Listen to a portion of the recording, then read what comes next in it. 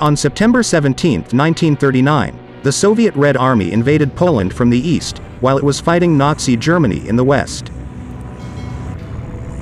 Following military operations, which lasted for the next 20 days, Nazi Germany and the Soviet Union divided and annexed the whole territory of the Second Polish Republic on October 6, 1939. Though the prehistory of the 1939 Polish-Soviet conflict dates back to the early 1920s, the war's actual foundation was laid only a few weeks before it began. The Soviet Union began strategic alliance negotiations with Britain and France in early 1939, many months before the invasion, to counter Nazi Germany's rapid militarization under Adolf Hitler. In August 1939, the Soviet Union made a proposal to the United Kingdom and France of sending 120 army divisions, each with 19,000 troops, 16 cavalry divisions, thousands of heavy artillery pieces, tanks, and fighter aircraft and bombers on Germany's frontiers. Because the Soviet Union did not share a border with Germany, this would practically mean the Red Army occupying the regions of Poland, which had previously been the site of the Polish-Soviet War in 1920s. However, the negotiations failed. For months, German authorities had been secretly passing hints to Soviet channels, implying that more favorable terms in a political agreement would be granted than those offered by Britain and France. As a result of the rejection of the terms, Joseph Stalin pursued the Molotov-Ribbentrop Pact with Adolf Hitler, which was signed on August 23, 1939.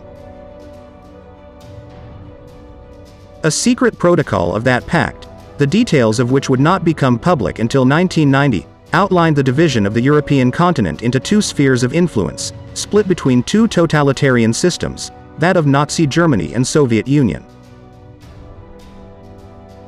Latvia, Estonia, and Finland were initially included in the Soviet sphere.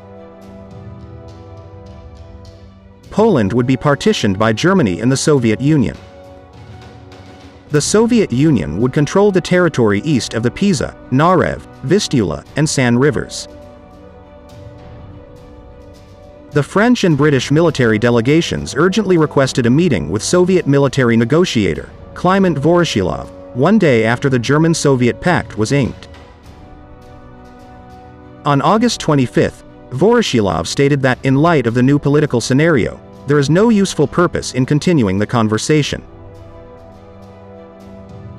Britain and Poland, on the other hand, signed the British-Polish Mutual Assistance Pact on the same day, affirming Britain's commitment to defend and safeguard Poland's sovereignty and independence.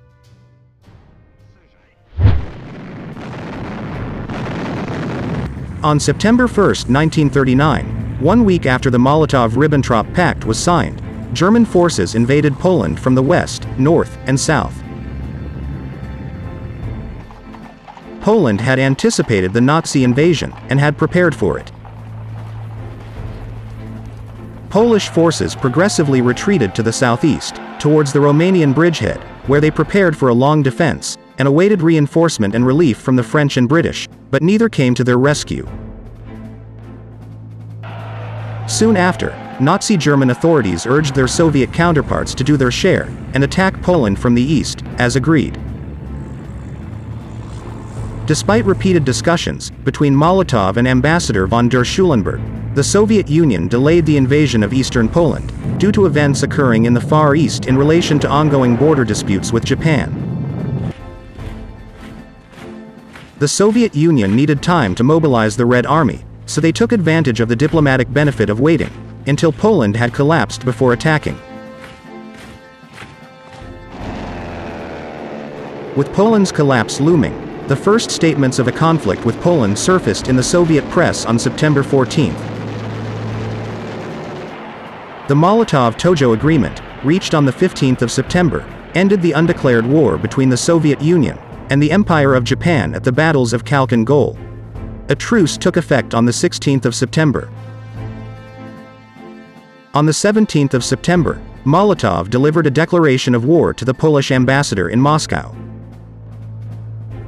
Molotov said on public radio that all Soviet-Polish treaties had become void, that the Polish government had abandoned its people, and that the Polish state had practically ceased to exist. The Red Army crossed the Polish border on the same day. The Soviet government used the German invasion of Poland as a pretext to break its non-aggression pact with Poland, declaring the Polish state to be non-existent and claiming that it entered Polish territory to protect Ukrainian and Belarusian people, trapped in territory that had been illegally annexed by Poland. Poland was now stuck between two totalitarian behemoths, squeezed from both the east and the west.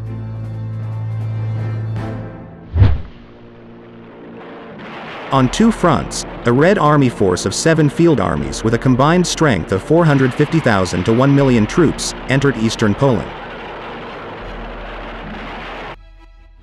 The invasion on the Ukrainian front was headed by Marshal Semyon Timoshenko, while the invasion on the Belarusian front was led by General Mikhail Kovalyov.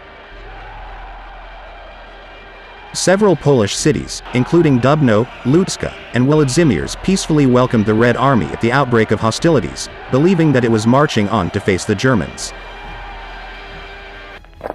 The Polish army's General Juliusz Rommel issued an unauthorized order to treat the Soviets as allies before it was too late.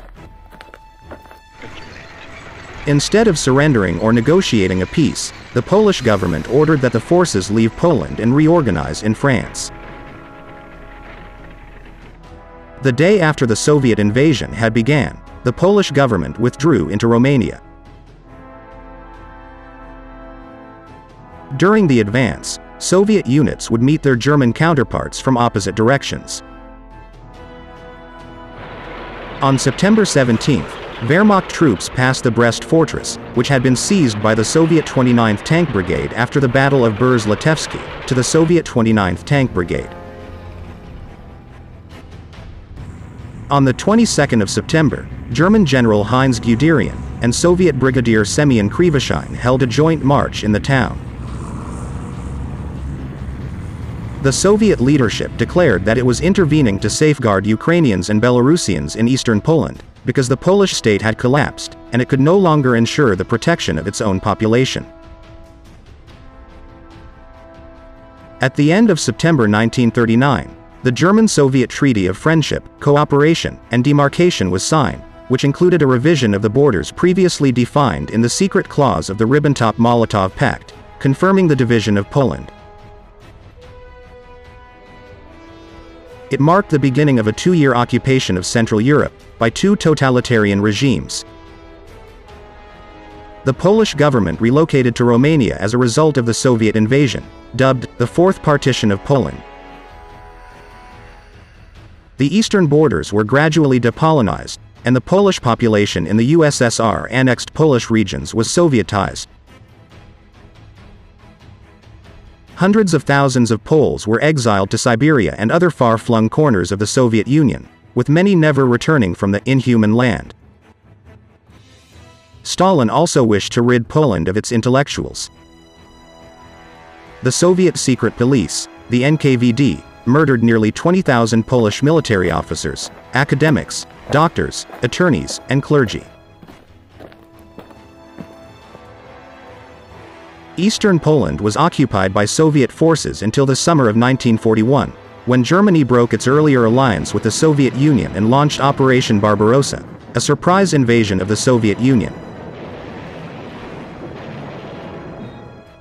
The area was occupied by the Germans, until it was recaptured by the Red Army in the summer of 1944.